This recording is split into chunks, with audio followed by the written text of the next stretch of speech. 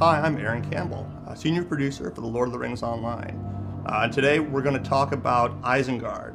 Isengard, the Ring, the Vale, the Valley, and ultimately the Tower of Orthanc. This is really the essence of our story. And there are many stories of Isengard to share. There is Isengard today, on the verge of war, Isengard at the peak of its power, really as a place where Saruman is developing this intense breeding program deep underground, creating new varieties of orcs and Uruks. The development of the tower was something that we spent a lot of time on. It was something we wanted to get just right. And we know a lot about Orthanc from how Tolkien describes it in the books. A lot of metric information. It's 500 feet tall, and the Isengard ring is a mile across. We worked closely with concept artists to arrive at the right approach we wanted to take with it.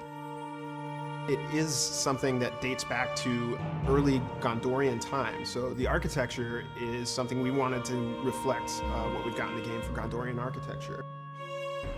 The space around the tower, inside the Ring of Isengard, was something that we had a lot of fun with. It's just chaos in there with all kinds of elements. Tolkien alludes to a number of different things specifically, which we brought in and really tried to bring to life with a lot of effects and lighting. There's also another story we can tell. The story of Isengard in the past, the story of Isengard the Pristine, with Saruman the White.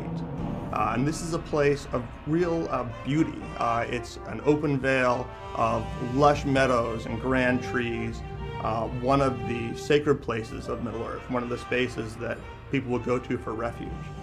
You're going to get to go there as Grima Wormtongue, play through that experience, interact with Saruman as he makes his transition from Saruman the White to Saruman the Many-Colored, and takes his first steps on that path of evil. You'll also be there with Gandalf, and you'll get to walk through the space, see the Palantir, and ultimately be part of Saruman's fall.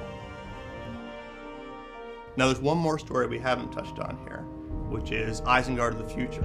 Isengard fallen, broken and flooded. And that's definitely something that we're all looking forward to as well.